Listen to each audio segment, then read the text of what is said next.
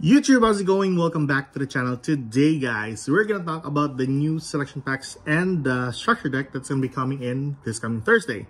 Now, I was supposed to do a Valmonica showcase, but as I've seen the cards, there's quite a lot, and although I learned how the deck works and how it plays out, but there's some things that I know reading is something that I don't really like to understand with regards to pendulums and with this deck. But hopefully we can have that showcase by tomorrow or before the new cards is going to be added into the game. But anyways, what we're going to talk about today is the two selection packs. So we have here the Lord of Dimensions and the Victory in Progress, which is kind of neat. And structure deck, which is Origin of the Galaxy. So as what we see here, we have the Link Monster, which is pretty important for the Galaxy Eyes. So first and foremost, we have here Lord of Dimensions. So it was confirmed a while ago that these are the cards that's going to be added into the game.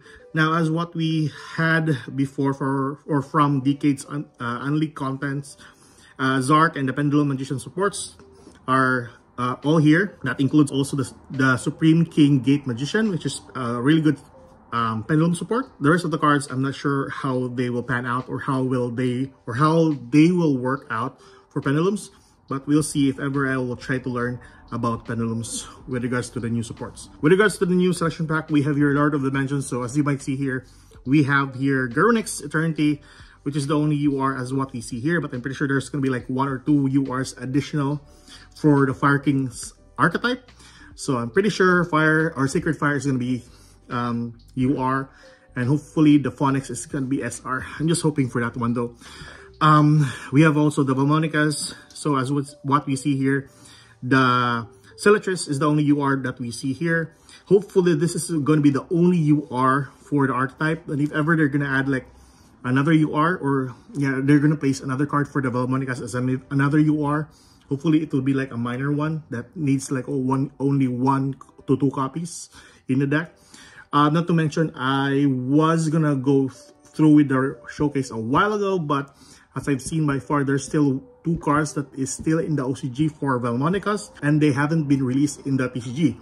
I'm guessing they are not gonna be added into the game by Thursday, so I'm not sure if I'm gonna add that one in the showcase though, but we'll see. So what we have here also is the new Sky Striker Engage 0, which is kind of nice. A link to monster for the Sky Strikers, the Pendulum support, which is Exceed the Pendulum, which is pretty neat, and of course the Odd Eyes Arcade Dragon. Now, as what I know, this is the Dynamorphic support. If you're running the 3 copies, or if you're running the copies for the Zark trap card, you can summon the Zark monster in the field and then use that monster as a fodder for Arcade Dragon.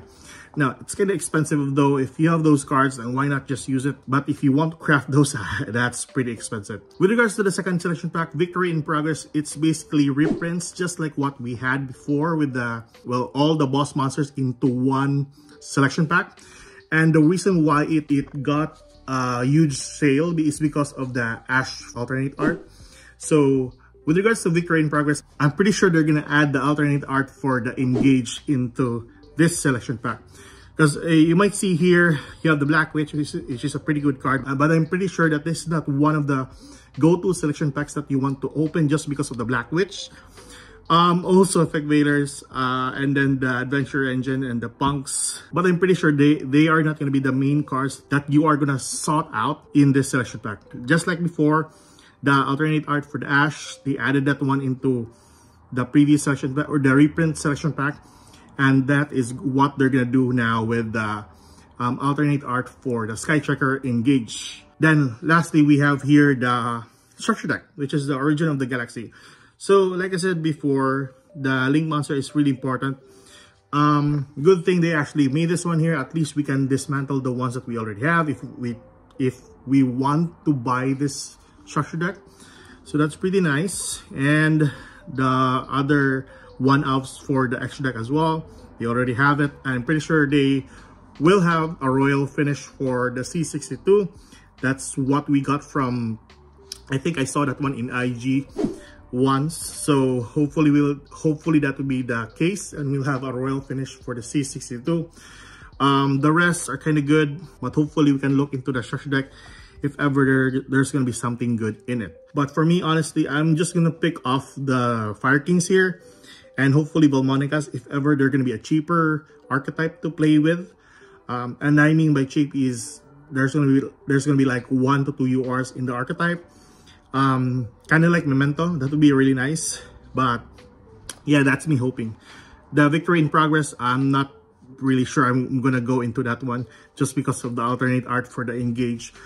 But what are your thoughts? What are your thoughts with the upcoming selection packs, and what are your thoughts on the structure deck that's gonna be coming in?